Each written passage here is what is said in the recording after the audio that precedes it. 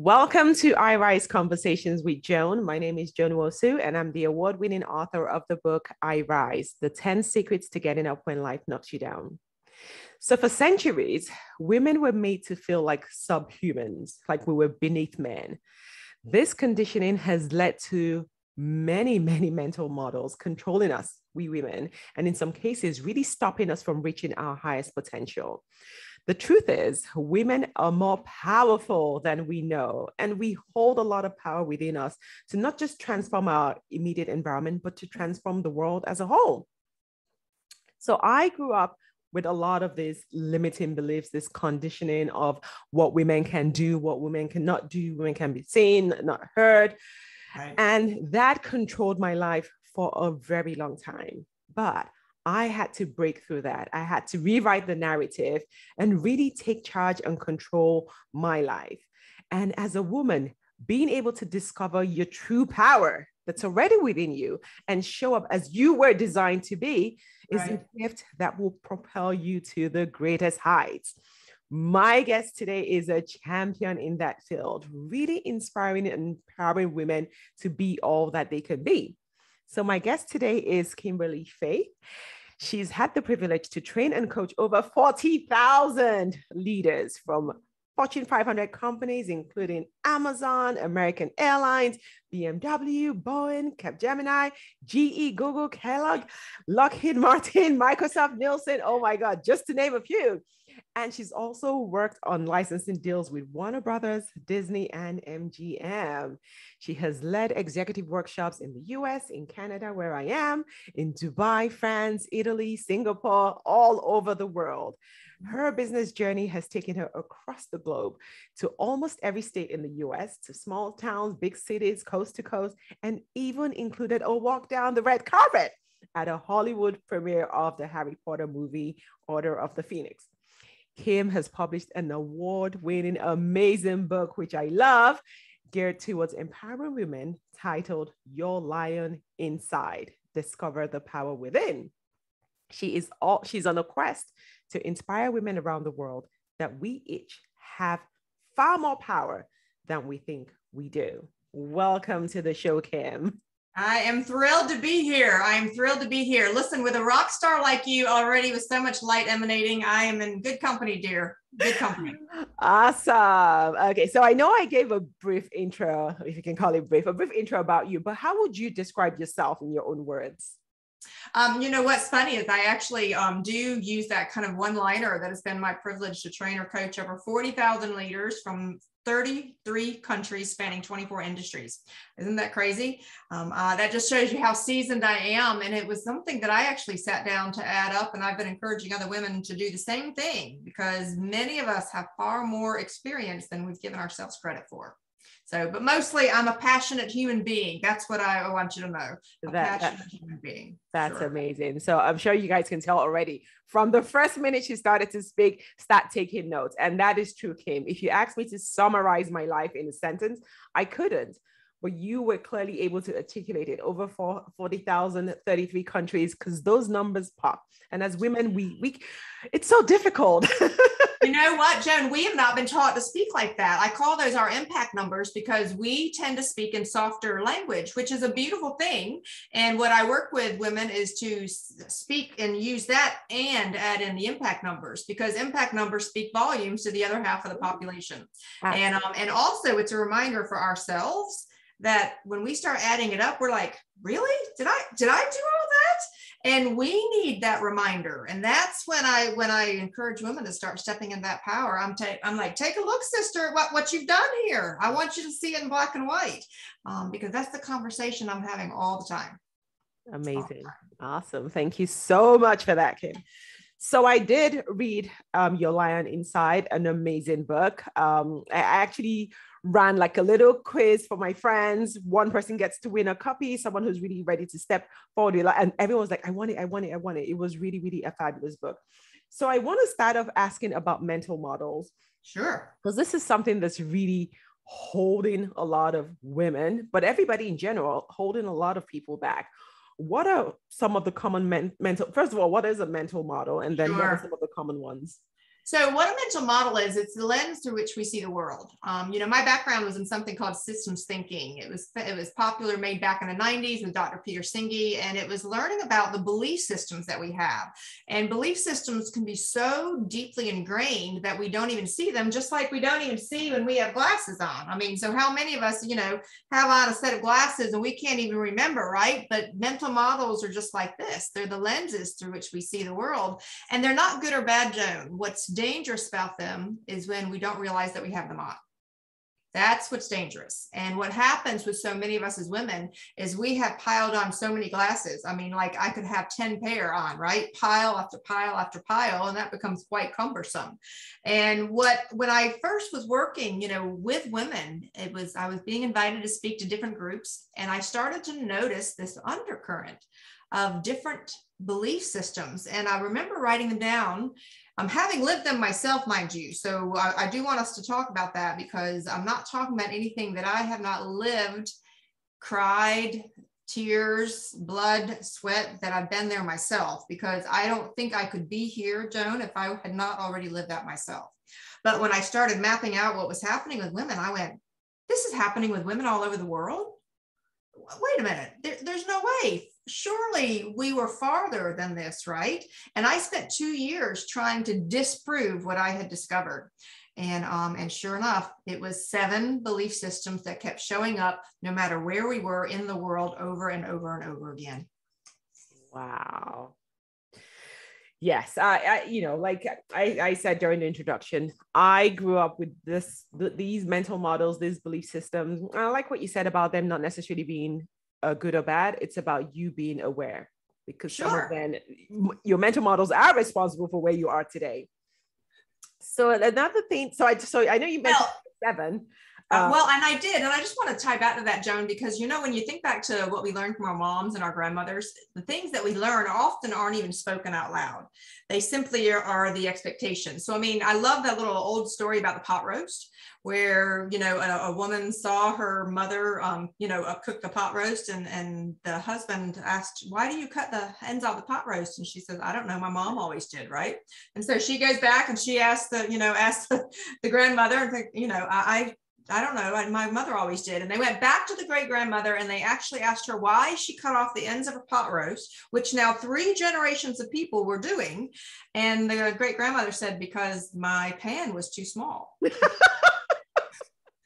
I mean, truly. And so there wasn't an official conversation. We all had good big pots by that time, but we simply passed it along and passed it along and passed it along. And Joan, when you think about our parents, so you're much younger than I am, but when we think about the generations of parents, they did not have access to many of the things that we do now. True. They didn't have access to many things that we learn on the internet. They didn't have access to counseling, mental health. I mean, there simply wasn't as much available to them to stop the generational bondage that many of us found ourselves in. Absolutely. So, I love that story that you just gave, because a lot of times we're truly not aware. So it's about learning to be aware of your mental models before they ruin you or they take control of your life. Okay. That's exactly right. And that's what I realized, is that, there were a few things that were tap dancing on our awareness, but most of them were subconscious. And that was what was so fascinating about this whole process. And being that I remember being in a place, I did not break free until my late 30s. So you're ahead of me, dear one. The same as me, was late 30s as well. I did not break free. And I went through such a painful time of literally losing everything in my life. I mean, I ended up bankrupt professionally and personally. I ended up losing my marriage. I ended up losing everything that I thought was important in life. And I had worked hard, like I was told to do. I did what I committed to do, and I simply was too naive, too trusting, and I believed everybody else's opinions were more important than my own. Does that resonate? Absolutely. And so it took me losing everything to finally say, okay, obviously I'm not doing this too well. So I had nowhere to go but up. I share that story in the book because I almost took my life. And I know I'm not the only one out there that has reached that level of desperation. Absolutely. And we end up being very alone in that darkness. And what happens is you sink darker and darker and darker to the point where you can no longer see any light. And I remember almost not making it. And the only thing that kept me through that time, because at that point in time, I had even lost my faith in the divine. I was mad at the world. And I had a daughter. And my daughter was 11 years old then. And I remember being so close. And at that moment, I don't even know what stopped me today. But that moment, I was like, I don't want her life. I'm going to do whatever I have to do to change the direction of her life. Because I come from a long line of crazy on both sides of my parents. That sound familiar? I know I'm not alone in that one. No. I come from a long line of crazy. And so I was like, I can't pass this stuff down. There's something so off about the way we were thinking. And so I literally spent the rest of that time saying, how do I rewire the way I think so that I could pass along healthy thinking to my daughter? Wow. Does that resonate? Yes, absolutely. How do you rewire the way you think so you don't have to pass it on? Right. Because there's actually, when we think about it, there are only two ways to operate in this world. You can either be a victor or you can be a victim. And the world is built to create victims. Absolutely. So that's something that you really mentioned in your book as well, talking about victimhood.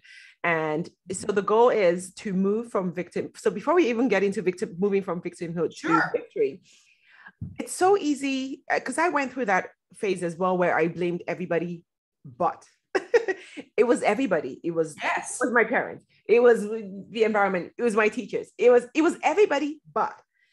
It was society. It was the expectations. It was growing up on the wrong side of the tracks. I'm with you. Yeah. It's never within. The focus was never within. It was always, I always had a reason for why life was happening to me. So life wasn't happening for me. Life was happening to me, and life was being unfair. And I think that's probably one of the starting points for anyone who's really trying to rewrite the narrative, to really take control, to get rid of all these mental models, stop blaming other people. So how do people change that focus from external to internal? I'm a big believer that we come here in life to learn lessons about how do we claim that power. I'm a big believer in sovereignty over a self. And my acronym was as HOPE, which actually stands for Harness Our Power Every Day. Beautiful. And that shift, because what happens is if we keep blaming everybody else, we are investing all of that time and that effort and that energy in that glass that's called them and they, and there will always be a them and they. And what I began to realize is that I only woke up with so much energy in my cup every day. Did I pour it into they and them, or did I pour it into my future self? And that's, to me, was the shift, is that I'm going to stop wasting my energy. I can't do anything with them. They're going to do what they do. And this was before we living in 2020 and 2021. I mean, heaven help us all at this point. Let the world do what it does. Instead, what am I going to invest into my future self, the future version of myself that is not yet realized? And that's what I found, was there was a choice. I could either spend my energy and efforts on them or on my future self. And it really came down to figuring out where I wanted to invest my emotional bandwidth. Does that resonate, Joan? Absolutely. And I think that's because for a lot of people, they struggle with, why should I focus on myself? But they're doing this to me. But so I love what you said. Them will always be there.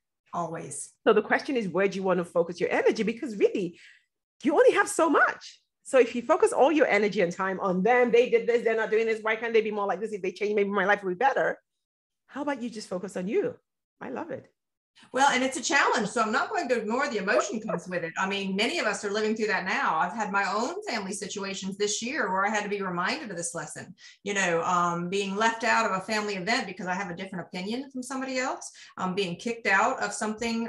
We're all living through the extremes. If we don't walk the line right now, people are feeling very, very self-serving, and they can cut you off at the knees. Yeah. And our emotional bandwidth can be sucked into that. It's hurtful. It's difficult. But again, I'm reminded, okay, so what do? I literally shift my focus to that future self and saying, what can I do? And where am I going to take myself? And whatever we focus on grows. Absolutely. Whatever you focus on grows. Absolutely. Truly. Okay. So back to victimhood to victory. Sure. Go right ahead. You lead me wherever you want to go, sweet sister. Like so much. I want to ask you about the entire book. So I'm just picking my favorite topics, and then we'll get into some other ones as well. So victimhood to victory. So that's similar to just what we're talking about. But yes. How would you describe victimhood? Because when you say to people, you're acting like a victim. I'm not a victim. I'm acting like a victim. People get very defensive about the term victimhood. I know they do. It's a trigger word, isn't it? We don't like it because of the way society has actually manipulated us into seeing it. Victimhood is giving anyone else your power other than you. So it doesn't matter if that was your parents or your grandparents. It doesn't matter if it was society, if it was the economics. It doesn't matter if we didn't grow up with, I remember facing not being able to go to college at a certain point because there was just simply no money. There was no money. And if it had not been for my hearing impairment, oddly enough, I wore 2 hearing aids for most of my life. Finding some aid that actually supported hearing impaired people are part of what I was able to stay in college. And so victimhood, just sit down with the word, go into relationship with the word. Why does it make you angry? What is it that everybody else has been telling you? And just face it. Write it on the mirror if you have to, and say, all right, get real with it, and then write victory on the mirror if you have to. That was part of why I don't think it's as easy, Joan, as doing it as a light switch on and off. In the book, I talk about the sisters, I talk about the sisterhood of 7, and I talk about these beliefs because I believe that you and I are of the generation where we have 1 foot in the past and 1 foot in the future. And we're straddling this very difficult place right now called the present. Mm-hmm. And I don't think it's as easy for us just to say, stop thinking that way. What I believe is that we can acknowledge, what those beliefs are, and then say, treat them almost like sisters, like family. They're going to be with us for a while. How do we bring out the best of our sisters? And what do we do when we acknowledge the worst of our sisters? Love it. Okay. So I also like what you said. If the word triggers you, then maybe just sit with it and see, what is it about it that is triggering me? Why do I feel hateful towards this word? What is it about my past that I haven't come to terms with? Because a lot of times it's easy to just keep going on with life and just sweeping everything under the carpet and just going on. At some point, to really take control, you need to come to grips with, this is my life, this is what's going on, these are the mental models, this is what happened to me, this is what I can control, this is what I can't control, this is who I've given control of power to. Now I want to take it back. You really have to. Absolutely. And so, even with the issue of money, so there I had nothing. I mean, literally, like I was facing homelessness for a while. I had all the money taken out of my checking account. I mean, I literally had to get help with food for a while. So this is how difficult, and I was very transparent when I talked about that in the book. And that was not easy for me because we don't like to be vulnerable. I actually had put a number of those stories in the far back of the book, and my editor was like, no, they're being moved up. They're being moved up, sister. So you're talking about vulnerability, you better walk your own stuff, right? Yeah. And what happens is we don't like to acknowledge the feelings of it. Mm-hmm. And so if that word's triggering us, then dive into the feelings. Cry, stomp, be angry, be frustrated, allow ourselves to go there, because what happens for many of us is that we keep pushing it down. And then those pushed down feelings manifest as health problems. They manifest in other ways that come out in our relationships. They manifest. Feelings are a dashboard to what's going on inside. It's like an indicator, the dashboard of our car. We almost need like a little dashboard for ourselves. Not doing well, change the oil. Yeah. Attitude is out of alignment. I mean, wouldn't it be nice if we could just plug in each day and had our little dashboard pop up?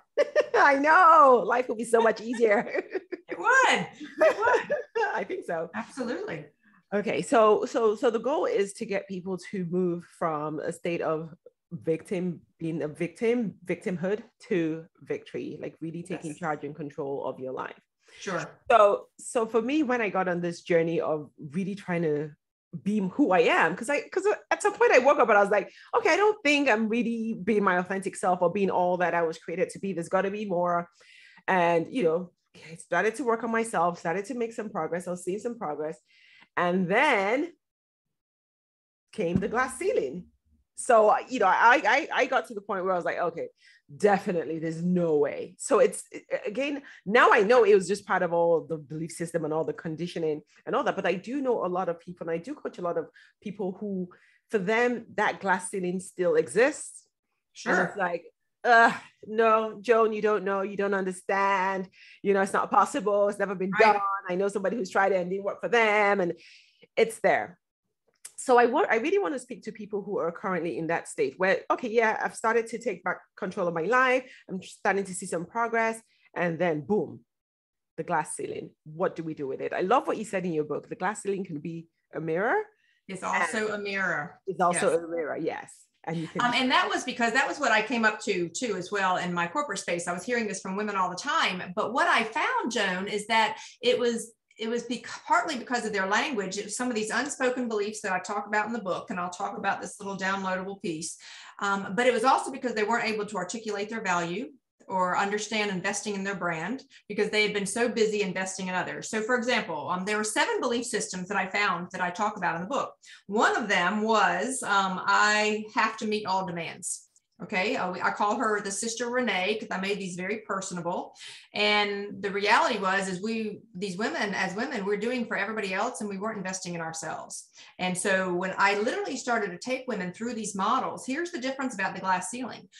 I started to see women shift their salary packages and increase them by 30%, 51%, wow. 66%. And then I went, oh my. Okay, so yes, the glass ceiling has existed, and it's also a mirror. It is as much what's going on with our collective, our individual thought processes, which are driven by the collective, okay, driven by generations. I'm not denying that under any circumstances. But literally, I began to take these women and say, hold up their belief system and say, did you know this was going on? And they were like, no. And I'm like, yeah. And when I watched the real results, Joan, when I was watching the dollars increase, that's when I knew that we could shift. And I actually believe that even the term glass ceiling, the language that we have been handed, this narrative that we keep being told, I'm not denying it exists, but how many times do we have to hear about the glass ceiling? How many times do we have to hear about the pay? I mean, I don't know about you, but I started to become exhausted of hearing all the things that were stacked against us. Really? Yeah. So I said, no more. So that's when I started really shifting to changing my narrative. I mean, so there I was with nothing, starting over by myself, single. How do I do this? And I started my own business, and I started to write the life that I wanted. And I needed to change my relationship with money. I worked on changing every one of these beliefs that were there. And I stepped into this zone of freedom, Joan, as you have also discovered. And when you step into that zone, you find this place. You're like, oh, we've got to tell everybody. Yes. Yes. You almost become compelled that you can't keep quiet because you want others to have that freedom as well. Absolutely. Freedom, the other side of fear. Freedom.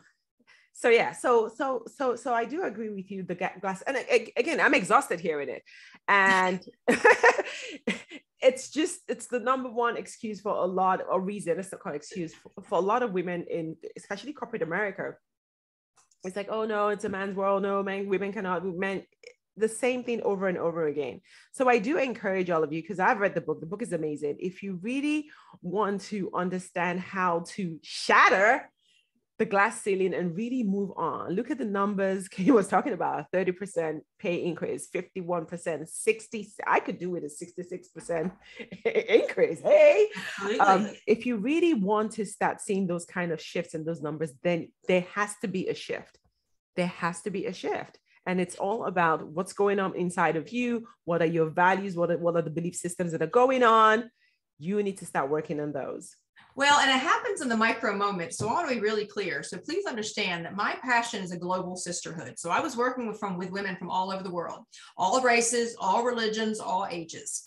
And I have a profound, deep respect for us as a global sisterhood, because I genuinely began to realize that those countries that did have a little bit more freedom, it was imperative that women in those countries begin to claim that freedom so that we could begin to have that momentum shift, so it could begin to shift around the world. I will never forget, this is one of my favorite moments. I was teaching in Dubai. It was the very first time I'd ever spoken to a group of sheiks in my audience. We had 600 people in the audience. And right after I spoke, I went upstairs, and I remember walking down the hallway, and I saw a woman there in Dubai. She was stunning, Joan. She was tall. Her shoulders were back. She had on this gorgeous ivory hijab. It was delicately embroidered with gold on the edges and on the edges of her outfit. And it was just she and I. So she walked towards me and I walked towards her. I couldn't help my American self. And I said, forgive me, but you are absolutely stunning. I mean, her complexion was flawless. And she looked at me and she said, I was just thinking the same thing about you. And then I couldn't help myself. There's my American self coming out again. And then I went, your eyelashes are like amazing. They were so long. Mm-hmm. And she said, it took me forever to learn how to put them on. Aren't they fabulous? Okay. So I kid you not. So there for 2 solid minutes, this woman and I, one from the West, one from the East, completely opposite worlds, sat there and talked as only sisters would. Mm-hmm. And then we both had this like moment of realization that we had just crossed over this barrier, right? And we, nodded and thanked each other and went on. Well, the story didn't end there, because then an hour and a half later, I was in the lobby waiting for a colleague, and I see this very same woman. Except this time she was walking beside, obviously, a female family member, either her mother or her grandmother, in a full burqa. You could only see the eyes. Yeah. And this time, the woman I had seen walking so elegantly before, she was walking with her head down, looking at her hands and shuffling one step at a time beside that female family member. And I remember thinking, you too, sweet sister, are trying to figure out the shift between the past and the future. And I never forgot that moment. I'm genuinely hoping I run into her someday. And it just reiterated to me the importance of how we're all linked.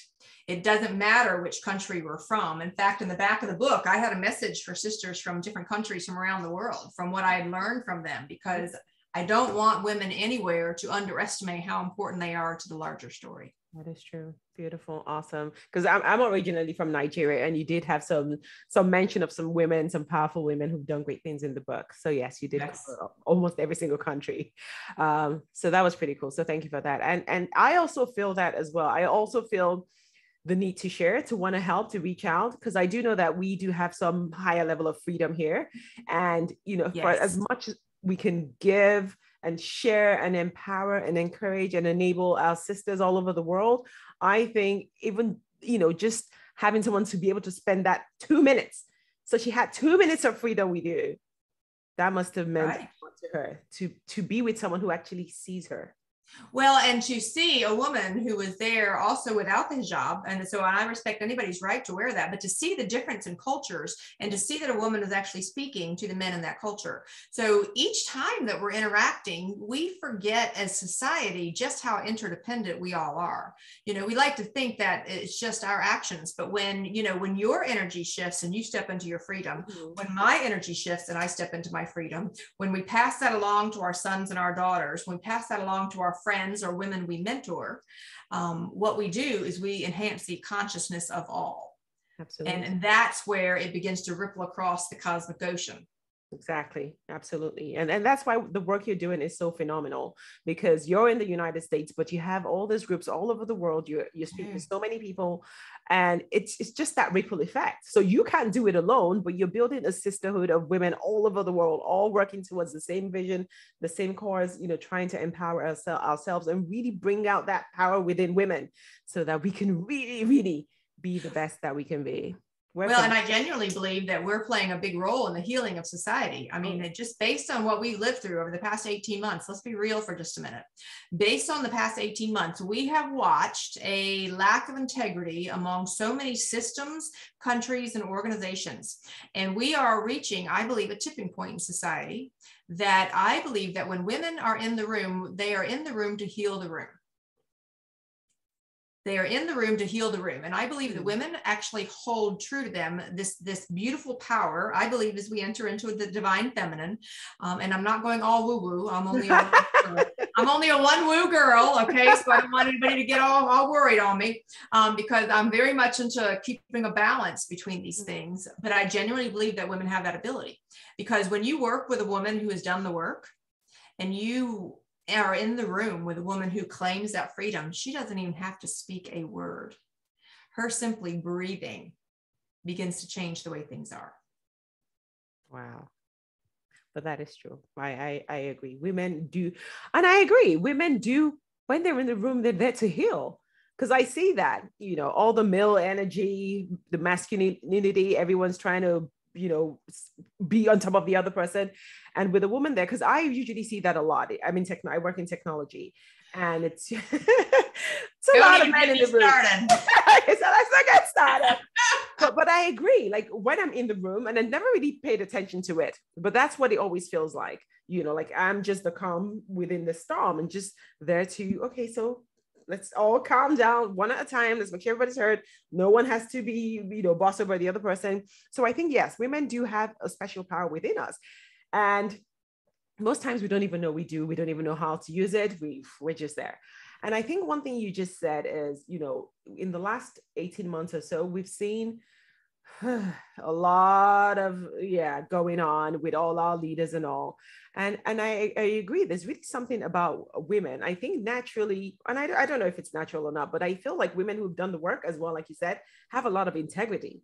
And I think integrity does have a big role to play in the future. So I believe integrity is the new gold. Okay, tell me more about that. Gold is, as far back in history, has been known as a precious resource. We know how valuable gold is, and I believe we're stepping into a time where we're going to start understanding that integrity is the new gold. And people who have integrity are the ones who are aligned, because what happened in the past, Joan, is that we were trained to be one person at home and one person at work. Yes. And what's happening is that we're aligning, because that's too exhausting. We can't be two different people. Yeah, we can. We are here, manifest in this form, to be here to bring our gifts to the world. And that is someone who is actually, they're in that alignment, and they cannot help but have integrity. And that this notion that we can be two different people has led us to live life almost in a split personality. Whether it's tech, 24 different industries. I've had a front row seat with the good that comes with these industries, mm-hmm. and the challenging. Mm-hmm. And it's taking quite a bit of courage on my part to start being vulnerable enough and real enough to tap into my courage to say, no more, folks. I am no longer going to be a party to the psychopathic tendencies that corporations around the world have had. Joan's going, Kim, we can't talk about that. But that's what's happening. Yeah, that's what's happening, Joan. I want to be really real. What was so startling to me, okay, so I'm not going to go all political, so don't worry. But what was so startling to me is that we as a society, somehow through our healthcare leaders, thought it was okay and humane for people to die without their family over the past 18 months. Oh, yeah. That is unacceptable. I have all kinds of people that try to give me all the reasons. That is not human. And every industry right now, we need to take a really hard look about what we all have accepted as normal. When you look up the word psychopathic, it means two things. It means having no empathy for another, mm-hmm. and no remorse for your actions. Yep. Mm-hmm. Mm-hmm. We've both seen those decisions play out in a number of corporations. And we have all almost become immune to just how inhumane they are. Yeah. I was stunned at what we've all accepted as normal. And for myself, and I know many like you and others are finally saying no more.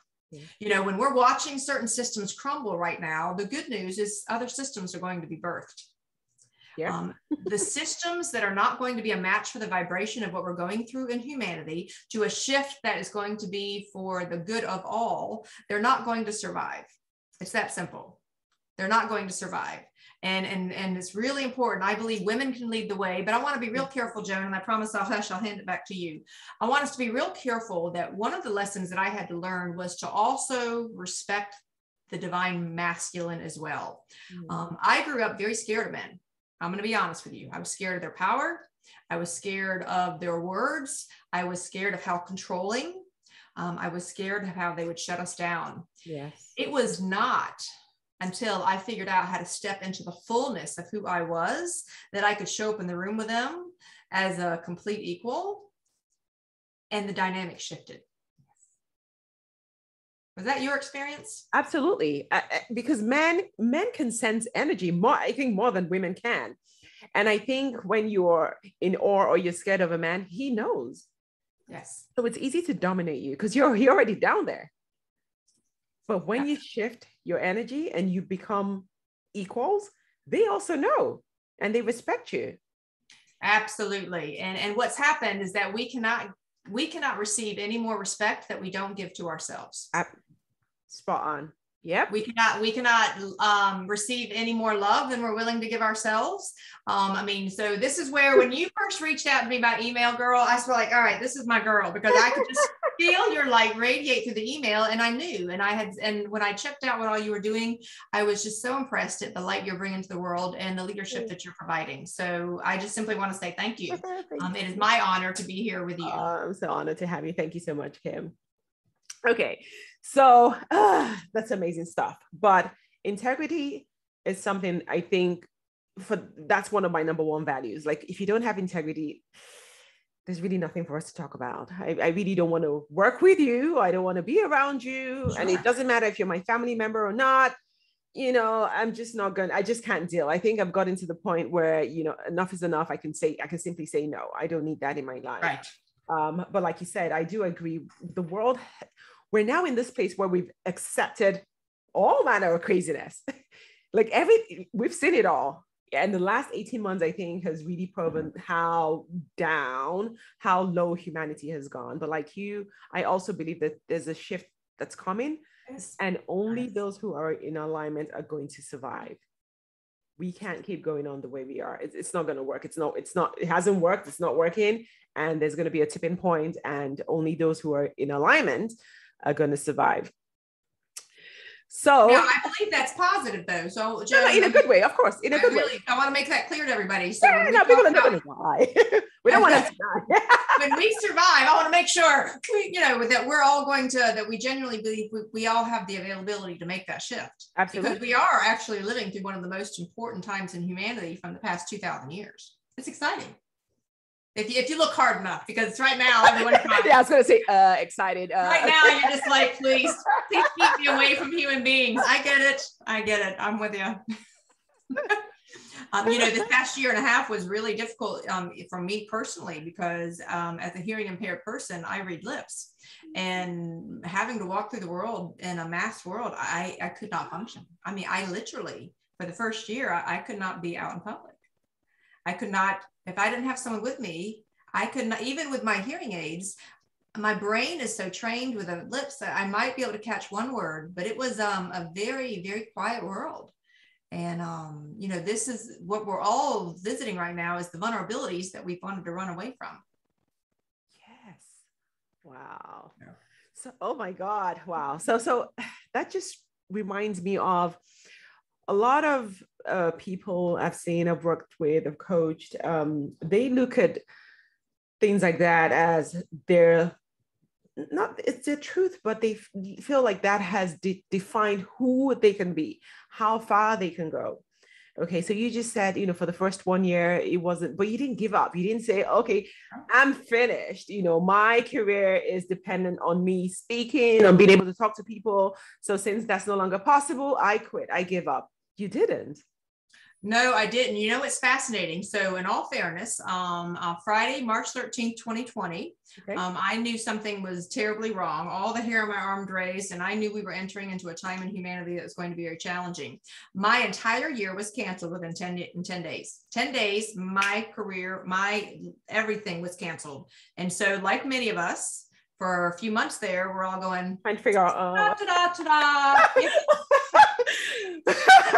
How many closets can I clean? Right. And I genuinely had to reevaluate a lot of things, as many people did. I recognize that. Yeah. And slowly things started to come back in August. And interestingly enough, by the end of the year, for the first time in my life, I wasn't traveling. I mean, I had traveled 2 and 3 weeks a month for decades. And I now have had one airplane trip in the past 18 months. So, but what I did though, here's what was interesting is I was doing all the Zoom meetings and that can get boring at a certain point too. What I had a colleague work with me is I created a fabulous studio. So I'm not in there at the moment, but I have a fabulous teaching studio. I have 4 cameras. I have 4 screens. I created a blackboard where I had now artists come in and do all kinds of drawings. I created a creative lab. Wow. So that I could have fun again. Wow. That I could see, remember, I can't do anything about the rest of the world right now. No. The world's going to do what it does. When I go back to this, how do I find my power? I shifted my focus and I said, how do I bring joy so that I am living that joy from the inside out? And that's what the lab did. I have so many screens now and backgrounds and things, and I have been having like way too much fun. Like I'm not allowed to order anything else from overstock.com. But the point is it generated a brand new avenue of creativity. And so for any of us right now, and I know that some of the people that are listening to your podcast might be saying, you know, life as I knew it was over. And I would say it means that there's a new beginning for you. There's a new beginning. You just have to look for it. You know, there's nothing. I would say look and allow. Allow. Yes. I love that. Look and allow. It's seated in your heart already. Yeah, it's there. We just were too busy and haven't listened to it for a long time. Yeah. And that's the busy world. So this time, like even for me, I had to change a lot of things. And I think, you know, for the first few months, it was like, woohoo, party time, you know, there's nothing to do. Hey, just binge watch everything on TV. And then at some point it was like, okay, so maybe this actually means I have time to think. Now I can think of new ways, new things to do. Like I only started doing this during the pandemic. So it's, what else can I do? Really shift that focus to what can I do? The world is going to be the world. Things are going to happen. People are going to do what they do. What can you do? What do you have the power to do? Don't get stuck in but there's COVID, but there's a pandemic. Yeah, we know there's a pandemic. We're all aware. You know, there are some people, I'm experiencing the most successful year I've ever had in the history of my life. I'm watching others experience some of the most successful years that they've ever had. You know, it's interesting. You said something about television. One of the decisions I made back during 2009 when my life was blown apart was I stopped watching television. What I don't watch any more than an hour every week. Okay. Ever since 2009, I haven't watched the television news. I will tune in 20 minutes a day just to make sure I'm stay relevant. Right. But what I learned back then is I was in such a dark place that everything on the news was making me even more sad. And I needed to be very careful about where I had my attention. And then as much as I love movies and I loved those shows, I was like, why am I living somebody else's life? Why can't I live my own? And I started taking all of that time, Joan, and I started writing and I started to do articles and I started to create courses and I started to do all of these things that we say we don't have time for. And today, I don't even miss television. I do enjoy a good TikTok dance video or two. So I'll be honest. I profess to that. But it's a matter of us. That's again, where are we giving our emotional bandwidth? I love the fact that you started this during COVID. I think yeah, absolutely. So I'm also not a big TV watcher because I used to spend hours on end watching TV. I did too. I know a lot of people who are like, they know all the series that are on. And then you say to them, how about that business you wanted to do? No, but I don't have any time. Okay, but you were going to start the gym. No, but I don't have time. Oh, but I'm too busy. But they've seen all the series, all the movies. They know who's done what. They scroll 3 hours on Instagram. We're not saying don't do those, but again, where you focus your energy, it grows. So if you're focusing all your time watching other people live their lives. Right. Right. And it's important for you to ask yourself, what is your intention behind it? So like if I sit down and I enjoy a show, like when I do need to veg out, mine is say yes to the dress. I have no idea why. I like dresses. Okay. It's not the wedding. It's I like the fashion. Right. So, and I don't think, I literally stop thinking. But if my intention is to just simply give myself a break, that's one thing. If my intention is to run away from the life that's beckoning to me, that's something else entirely. Exactly. That makes sense? Yeah. Because you do get lost in that. Like people, I've known people who could scroll through Instagram for 3 hours. At that point, you're completely lost. You're not even thinking. You're just like mindlessly scrolling through for 3 hours. Well, and it's because those things are designed. There's a great little yellow book called How to Break Up with Your Phone. Let me grab it right quick. How to Break Up with Your Phone. I'm not sure I want to break up with my phone, but okay. Yeah, all right. So here's the thing. What we forget, this little yellow book, How to Break Up with Your Phone by a woman named Catherine Price. Teeny little book. Okay. She knows that someone who's addicted to their phone is not going to read about it. I bring this up though, because I ended up giving this book to everybody, friends and family, because it explains to us why we're addicted to our phone. It explains to us why we're on Instagram for 3 hours. These things were designed this way. So when we understand that our time and attention has been hijacked purposely, I'm not saying throw away your phone. What I'm saying is that when you begin to understand the science behind it, all of a sudden you go, okay, am I allowing this to live my life, or am I living my life? And so I love this little book because I think it really gives you awareness to say, well, I'll be darned. I didn't know someone was hijacking my attention that way. Whoa, okay. You know? So ask yourself, so people should really be honest with yourself. How much time are you spending on social media or watching TV that you could be spending creating and building the life that you want? Everyone in this world has 24 hours a day. Like nobody has more hours than you do, but it's what they choose to do with those 24 hours that really counts. And the same happened for this pandemic. Some people are still busy. Like my mother, she's retired now, but she spends 10 to 15 hours and she's going to be listening to them there, watching the news. And I'm like, you watch the news 10 to 15 hours every day, 7 days a week. I'm like, no, that's time you could be using to do something else. If there's other dreams that you have or things you want to do, put 2 hours into that, put 3 hours and see. You would see within a short period of time what you've been able to accomplish. Because I was like, oh, I don't have any time. Well, I mean, when you think about television, TELE-vision, VISION, television. Somebody else is telling you a vision of what your life should be like. I love that.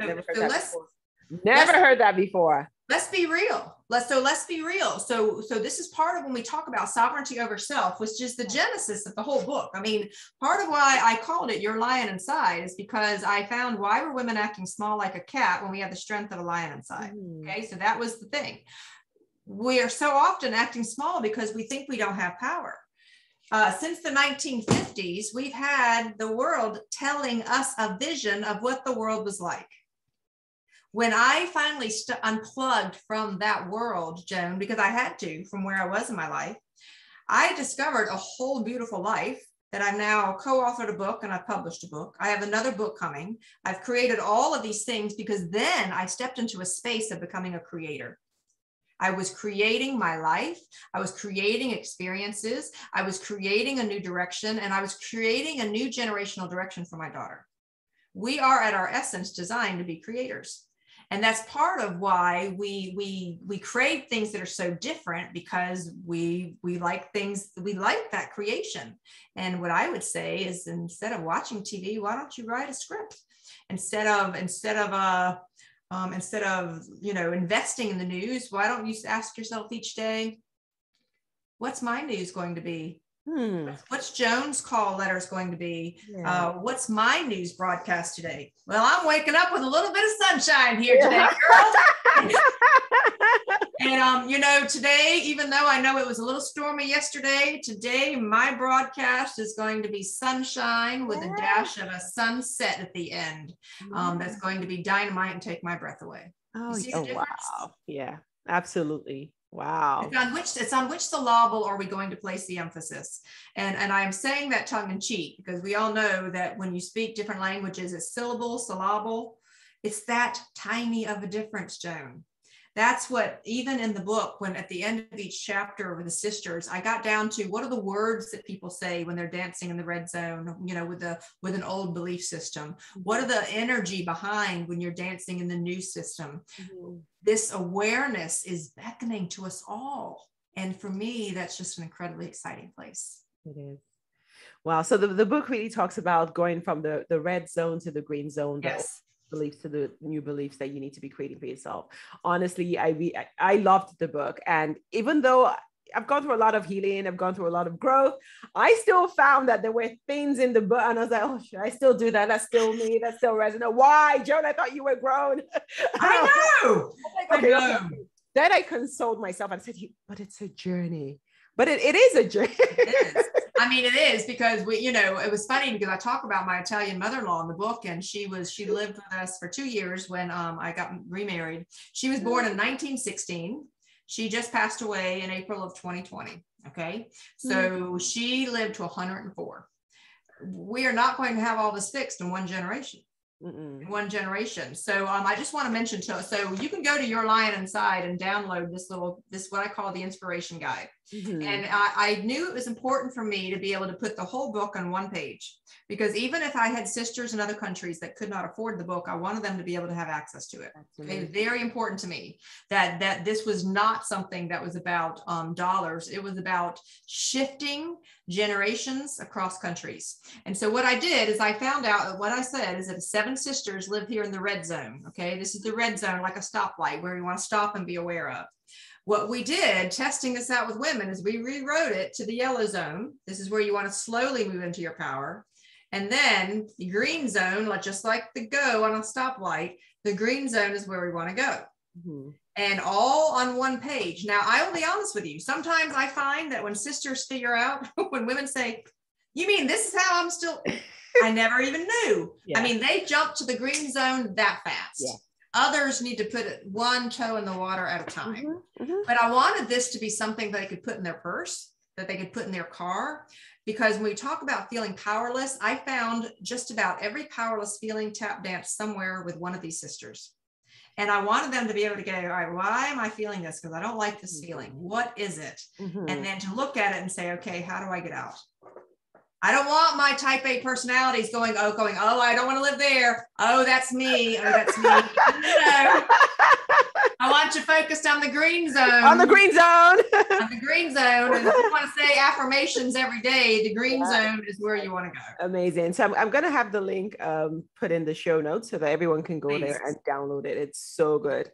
You can start to see your life shift from the red to the green. And like Kim just said, some people just get it straight away. Yeah, okay, good. But some people, it's a bit of a process. It's a journey. Be like me. It's a process. It's a journey. Listen, I used to tap dance with all 7 of the sisters. Now I just hang out with 2 that really is a little hard for me to let go. So I get it. And then when I see them show up in the red zone, I'm like, come on, Jalila. I've been there, girl. We've done this. I know. Okay. So you also talk about the importance of a vision in creating a new earth. Can you tell us a little bit more about that? Sure. Before the news really got into this whole narrative, I talked a lot about the fact that there was this narrative happening with women all over the world that we were taught to believe. And when we think about when we go to women's conferences or read women's books, we're always hearing the statistics about the glass ceiling, the pay inequity. I mean, we are constantly facing this. And so if we keep giving power to that vision, that's going to be the vision that continues. What we're being asked when we talk about this kind of new earth, a new direction, is stop giving power to the old vision that we no longer want. Consciously shift and say, what do I want? I want a life where I'm not worried about the gender stuff because I'm simply living who I am and it becomes a non-issue. I want a life where abundance is as easy for me as breathing. Okay. I want a life where my sisters all over the world have what they need and have the opportunities that they need. I want a life where we reach the point that men and women are supporting and encouraging each other. Because I am watching a shift with men. I know it's a little hard to see at times, but I am watching. I can't tell you how many executive men have fallen apart or had tears with me because they are in a safe space to finally acknowledge the things that they haven't. So I understand that we've lived in this world that sometimes we can give it a bad rap, but this new earth that we're all moving to, it's about us finding a deep and profound respect for both the feminine and the masculine, and understanding these two are in tandem. Yes. You know, and I genuinely believe that the masculine and feminine exist in each of us. I agree. Genuinely, you know, and sometimes I can feel when I'm too much of my masculine self, you know, and I'm like, let me see the softer side of Kim. Let me go put some makeup on and more feminine. Let me welcome the softer side of Kim. And I've learned to step more into the feminine. Now, for people who are listening to this, they're saying, Kim, if I show the feminine, then someone might squash me. And you're right. For a long time, that was the case. But the energy is changing. Slowly, daily, the energy is starting to shift. And I believe the more that, Joan, the reason I do podcasts like this is I believe the more you and I can just simply, for a little while, folks, let's stop worrying about everybody else and get yourself to the place that you are living in that fullness. And you will be the one who is creating the new earth, because the old earth begins to fall away. Wow. That is phenomenal. Wow. I believe that, Joan. That's what I'm spending all my energy on doing. That is so beautiful. We all, I do agree in the whole, you know, each of us have both energies, masculine and feminine energy. And I think that a lot of strong women, so people like successful women, you're a strong woman. It's very easy to really fall into the masculine energy and just show up as that. But I kind of agree with you. The feminine energy is equally as powerful, and we really need to step into that. And I think once you come into the fullness of who you are and you're really in alignment with who you're meant to be, I think everything just starts to fall into place. Like there's no need to force yourself to be more masculine or be more feminine or be afraid to show your feminine side. You're just you, and people just see you for you. It's not, oh, she's a female. And I really believe that, because I used to be seen as a very strong woman, but I've been learning in the last couple of years, especially with my relationship, like really trying to step into the feminine energy side of things. And it hasn't made me less powerful. No, you know, if anything, it's more powerful. And that's what's been so interesting to me. You know, I would have never told anybody my story about when I lost everything. Are you kidding me? I branded myself with an F on my forehead, and I thought that I would never be okay again. I thought life would never be okay again. And so for anyone that's think they're losing their home, they're losing their job, they're losing their relationship, they're losing everything. I literally thought at that moment when everything was gone, I was like, it'll never be okay again. It was because of that time that I became the best version of myself. And it will either bury us or will rise with it. And so it took me a long time to figure out, how can I share this with people and still be okay with it? Because when I started to share my story, I had people come up and say, Kim, I can't believe you shared that. That's making me see it differently. And I began to see other people's vulnerability respond to my vulnerability. And then I realized, who am I to hold back from that anymore? Who am I to hold back from it? Yeah, you know? like I did the same with my book. And even my family, my mother and my sister, they were shocked. They were like, we didn't know you went through all this. You mean this? Right. This happened to you? Like really see? Oh my, wow. But, you know, and I also felt very vulnerable. I was scared. Like when I wrote the book, I was like, I was good. But the moment the book was published, I went into a panic. I was like, oh my God, now everybody's going to know how I felt so many times. You know, people keep seeing me as this super successful person. And now they're going to read all that I've been through, like all the failures I had in my life, you know, going through a divorce and all that. I just felt very naked at that point. And then people started to send me messages. Oh my God, you know, your story really, really resonated with me. I'm going through the same thing, or I've been through the same thing. Oh my God. And I'm like, wow. And there I was holding back all this while, trying to hide from who I really am, my true self. So I do believe that there's power in vulnerability, like really show up as who you are. Everyone's going through something, or everyone's been through something. show up as your authentic self, people will resonate with you more. You would impact lives when people can see the real you, can really see and hear your story. But it is important to note, Joan, that doesn't come without risk. So I want to be real. I want to be real. So it took me to a very important time in my life, probably 10 years. And then this year, learning this lesson, my biggest fear years ago was learning to do video. And now, I have a Facebook page, Kimberly Faith Inspires, and I was speaking out more. And always my biggest fear was, if somebody sees something on video, it's going to be a problem. And I was scared to death. And I kept feeling nudged by my own divine team and my own encouragement saying, we need video to become as natural as breathing. Get to it, girl. You got work to do, right? But sure enough, this year, my biggest fear came true. And once again, I was faced with another layer to say, how committed are you to being who you are? So I want to be really clear that when we step out, not everybody can handle that, and learning to be okay with that. So just understand that there's layers. Joan has gone through her life and she's in her layers. I've gone through my life and there's layers, and I've now learned another layer. And it made me say, how committed are you, Kim? And I had to ask myself that question again. I'm very committed to what it is that I do and I say in the world. There is no other choice. And for some of us, when we step into our power, it makes others uncomfortable. A lot of people. And find a way to give them some grace for that.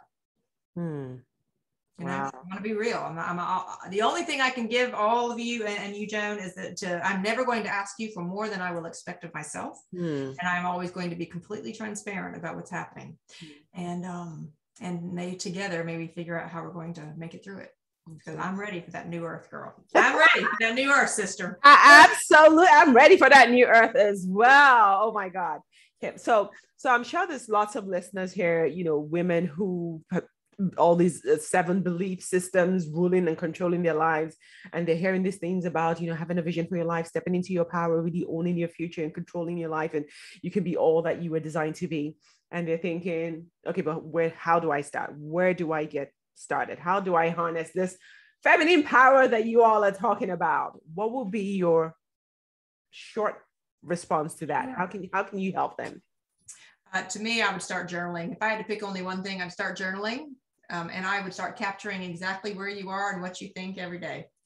You don't have to make it so rigid that you're having to do it every day, but journaling for me was conversations with myself. And I needed to see it in black and white. And what was fascinating is that as I was journaling, and then I would, go read a book that took me to the next level, or I would do something that took me to the next level, my favorite activity became to go back and look at where I was a year ago. And I began to see the maturity and my thought process evolving in that year. So I would start spending some time. Become your own best friend. Look in the mirror and say, all right, girl, you and I've got this. Yep. Do what we need to do. And make a decision, Joan. That's half the battle, is make a decision. People can certainly connect with me on LinkedIn as well, but I have a quote on there. It says, your power begins where your fear ends. Absolutely. And fear is usually what's the problem. Are we fearful of being successful? Are we fearful of losing something? Are we fearful of not being what everybody else thought we were?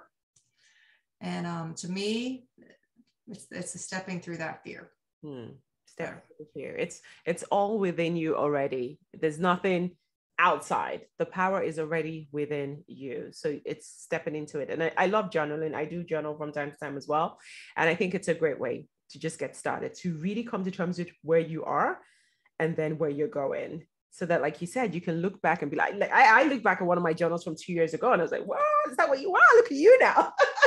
Well, listen, the things I would say and the things I would be fussing about and the people, oh my goodness, I almost laugh at myself now, but they were things that needed to be said. And the things I was scared of, and it's funny that you talk about videos, because I did have it in my journal that one of my biggest fears was, the imposter syndrome, people laughing at me trying to do a video.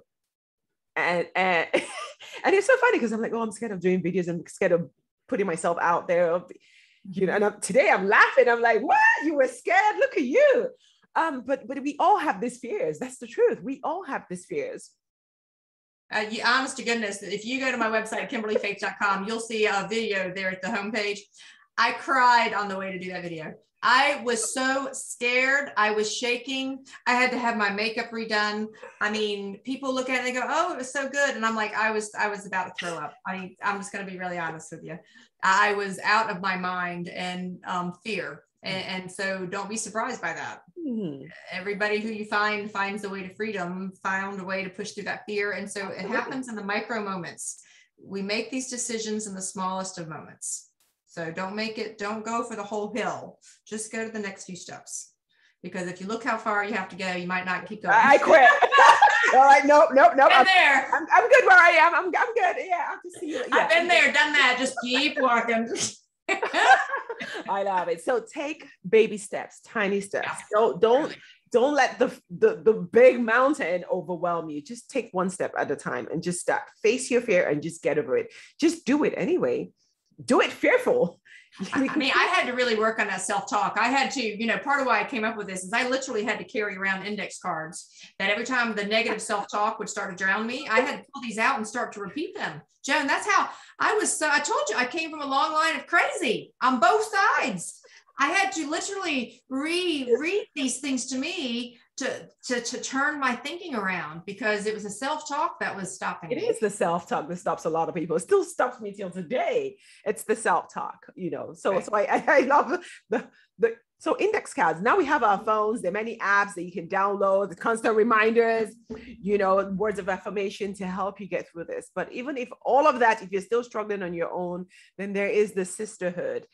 Kimberly is building a team of women all over the world, the sisterhood. Absolutely. And you can tap into that. You don't have to go through this journey alone. I didn't go through it alone, and you don't have to. People always feel, oh no, it's a lonely journey, or it's lonely at the top. We hear all these things and you're feeling, oh, I'll just stay small where I have my, my comfort zone with lots of people and we're all good.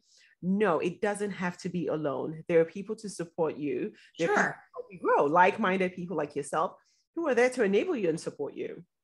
But be mindful of how much you depend on the tech. I love the tech and I love the fact that we're all able to connect, but I think silence is as important. I genuinely do. What I found is that the answers came to me in silence. That's when I was able to plug into the divine. That's when I was able to plug into my higher self. So tech is great. And are you spending enough time in silence with yourself? And for me, nature is my cathedral. Are you having a balance? Because what I find is then when we're too plugged into all the tech, we have other things that are telling us what to do and how to do it, when in fact your highest self and your heart of hearts and soul knows, with a capital K. Your soul knows. That's true. Sit still. Get within yourself and hear from your inner being, because the answers are all there. The power is in there. It knows what steps you're meant to take. It knows who you truly are. So it's to align with that inner soul that you already have. All the powers within you. Can't say it anymore. Please go and I'm going to put the link, but go and download that 3-page where the red zone, the amber zone, and the green zone. We want to make sure, we want to help you get through to the green zone. That is where you're living in the fullness of who you were created and designed to be. Women are powerful. I saw a meme some time ago that said, the future is female. And I kind of agree with it. The future is female. So we need to start stepping into that power today. We need to start creating a vision and a life for ourselves. We need to believe that we're as equal as anybody else on this planet. And the power is in us to heal, not just our environment, but heal the world as a whole. So what are we doing about it? Let's stop sitting on the sideline and watching life pass you by. Stop allowing old belief systems, to determine and dictate what you become. Take back control of your life today. It is so important. And it doesn't matter how old you are. Like some people say, oh no, but I'm too old. No, you're never too old. You're never too old. Never. I'm a glorious 52, although I identify as a 42. Okay. But because I'm 42. So the age thing is, I'm finding that the age is, it just is a beautiful, each stage is beautiful. So yeah, we're going to completely, I believe in our lifetime, see human beings begin to live to 125, 150. And I believe that we're going to have more health, a brighter future, and a very different direction. So for many of us, we're not even halfway yet. We're not even, I agree. Woohoo. No, just one woo. Just woo. There you go. Amazing. So I know you did mention that you have another book coming up. What's that book about, and what else do you have in the pipeline? So sure, I have lots of things in the pipelines. The book, I'm not ready to announce the title of it yet because it's a bit in transition. I'm waiting to see what's going to happen with some things that unfold for the rest of this year. But it is about what's happening with the systems that we're believing in and how they need to be rebuilt. And that will be leading the way. I have a whole new stack of my affirmation cards that will be coming out. So that I have new online courses that will be coming out in 2022. We're living through significant change though. So what I'll be doing is in response to what the world needs at the time and what that my purpose is there. So I think that's going to be what happens to a lot of us. So I thank you so much, Joan, for giving me the chance to meet with all of you. And for anybody listening, there's not an accident that you're listening to this tonight. So whenever I go into a space like this, I set the container for the highest level of healing. And that if you want to release whatever's holding you back, then open your arms and say, I want to release. And I will open my arms and I want this life that they're talking about. Because it can't happen unless you claim your free will right to say, okay, I'm ready. And so Joan and I created the container for you. So take in the healing and take in the light and take in the love. And someday maybe our paths will actually cross in person. I'm sure my path will cross, yes, because I'm going to be looking for you once we can travel freely. Amen. Thank you so much, Kim. Oh, so many words of wisdom. And I really hope that people do tap into what you just said, that don't just be entertained. I mean, there's a reason why you're listening to this today. Right. So be open, because nothing can happen until you're open and willing to receive. It's as simple as that. Thank you so much, Kimberly, for an amazing time. That was awesome. Until next time. Thank you so much. All right, so that's all we have for this week's show. I hope you all really enjoyed it. Again, my name is Joan Nwosu, and I will see you same time next week on another episode of I Rise Conversations with Joan.